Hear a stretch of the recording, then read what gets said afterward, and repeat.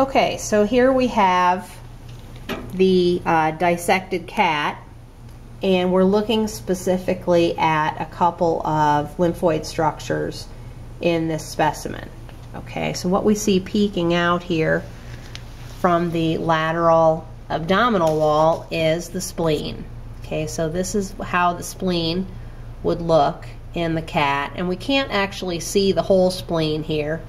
If we dug around a little bit, we'd see that there's a piece of it extending posteriorly here. And in some cats it's a little more anterior, in others it's like it is here. And this happens to be a fairly small spleen. Sometimes you see humongous spleens in these cats. Okay, and you can see part of it sticking out. It's always going to have this kind of brick red color associated with it. It's always going to be about in this location. In humans, you can think of the spleen as being about the size of your fist and tucked right under your costal border on the left. Okay? All right, we'll move up to the thoracic cavity. The organ that you see right here, it's kind of extending from the anterior neck down to the base of the heart, is the thymus.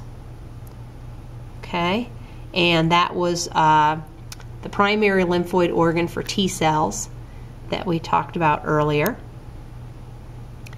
Then we have right here another secondary lymphoid organ, which is a lymph node. Okay, this is kind of a small one. Okay, but it's very common to see lymph nodes in the anterior chest as well as in the abdominal pelvic cavity, and a lot of times when we're dissecting the muscles in A&P1, we'll see one in the popliteal fossa. Okay, now the lymph nodes are filtering the lymph.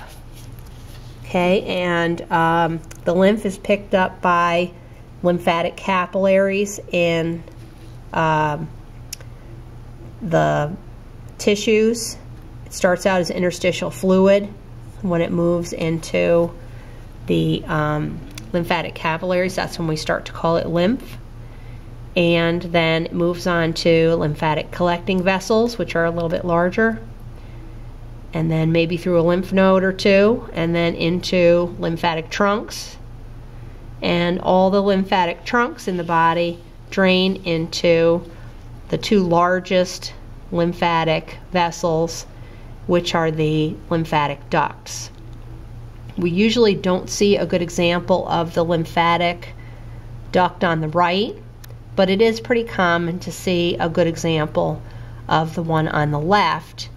And you can actually see it here with the pin in it. And that is the thoracic duct. Okay, so the thoracic duct, its inferior end is going to be in the abdominal cavity. It has a big swelling there called the cisterna chyli. It then proceeds, if you can follow it up from there if you dissect it, through the diaphragm. It's basically right next to the aorta. And I'm actually holding the aorta back so you can see the thoracic duct here. Okay? A lot of times the duct will have it'll look like it's pinched in multiple locations. That's because there's so many valves in it.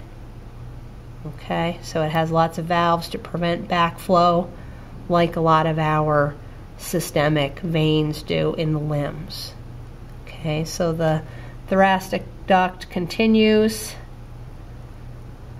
up here. It's not quite as developed up here. You can see a little bit of it here as well, and see how there's some blue in it here. A lot of times you'll see blue in it because since it's attached to the venous system, sometimes the blue of the vein will kind of backtrack through the initial part of the thoracic duct. Okay, and remember that the thoracic duct in humans always attaches to the intersection of the left subclavian vein and the left internal jugular vein. Okay, so basically it would be attached about right here where I'm pushing the probe. Okay, now in addition to B cells, we also have the T cells in the body. The T cells, there are two types that are in this illustration. The one that is in the first illustration here is the helper T cell.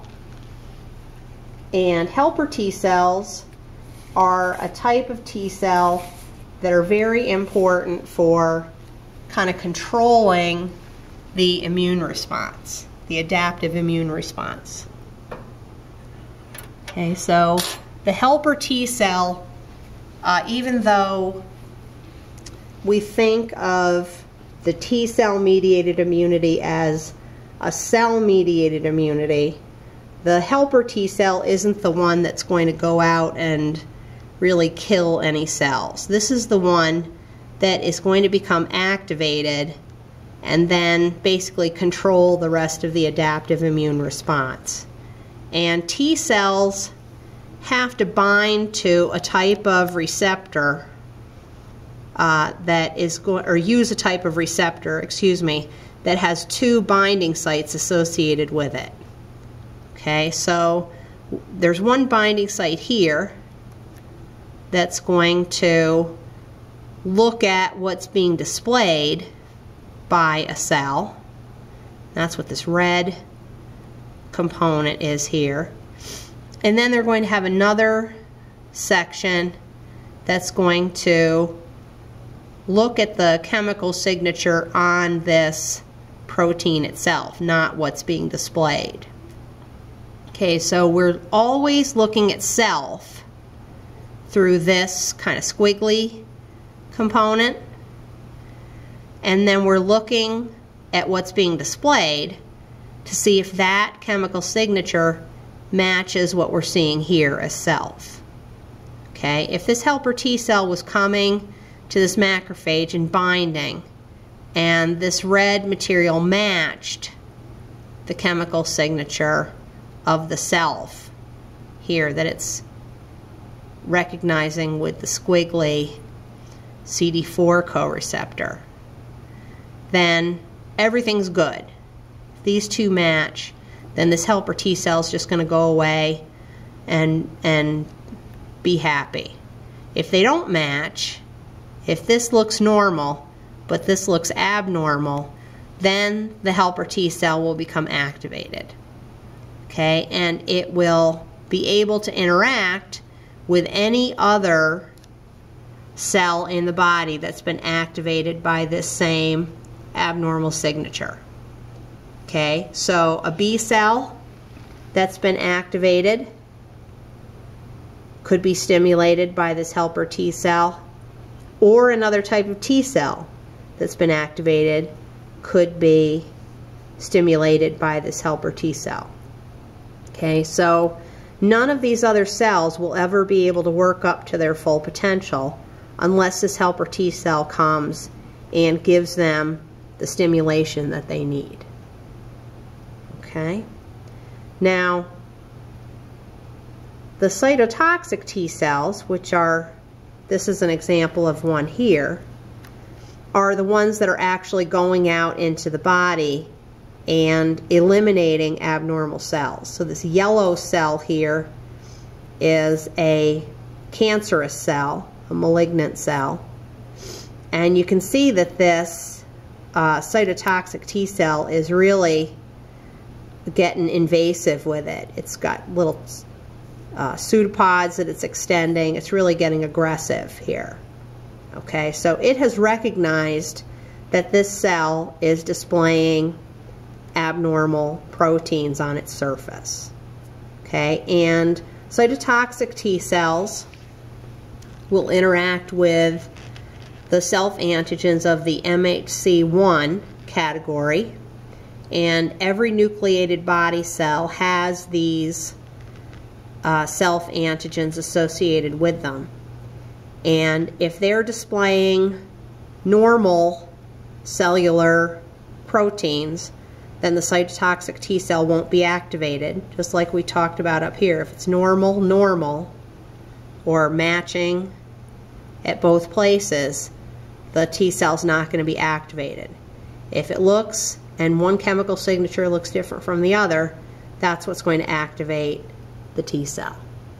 Okay, so this cell, if it's the cytotoxic T cell that's activated, it's going to directly take steps to destroy the cell that activated it. Okay, so it will release chemicals involved in what's called the lethal hit. I love that name. Okay, so granzymes and perforins are the two main types of chemicals that will be released by these cytotoxic T cells. Perforins do just what they sound like. They perforate or poke holes in the membrane. Okay, so they act similar to the way complement acts. Okay, they form stable pores in the membrane of the cell. Okay, and then the granzymes, the end of the name is telling you what it is. It's a set of enzymes, very potent hydrolytic enzymes. Okay, and these enzymes will basically enter the cell through the pore and digest it from the inside out.